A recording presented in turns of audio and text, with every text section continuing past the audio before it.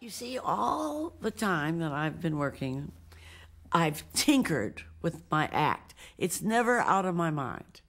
It's my baby. I've often likened it to a tree, and leaves fall off and new leaf grows out. In other words, it's constantly in a state of rotation where the new lines naturally crowd out the old lines. The gag file. The gag file all cross-filed and on index cards. She needed someone to put her gags in order. This was before computers, and I can't even imagine that we did this, but they had to be categorized because a lot of times she would do a TV show and, you know, they said, well, they want something on Fang. Well, you can't go through all of these things. So eventually what I did, you think about how old-fashioned it was, but we put every gag on a card, categorized them, and that was my little job.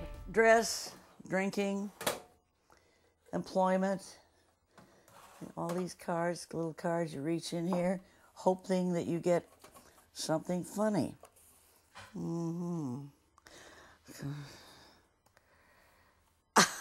Bella Abzug comes on so strong, Arnold Schwarzenegger is afraid to lip wrestle her.